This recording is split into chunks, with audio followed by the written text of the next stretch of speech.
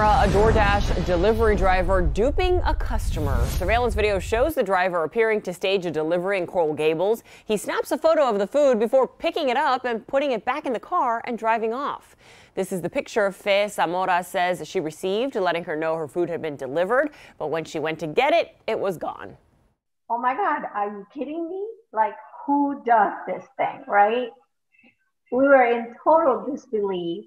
I'm hoping that he has a very good excuse, like, you know, his family was hungry or something. It was like a tab of $60. That's a lot of money.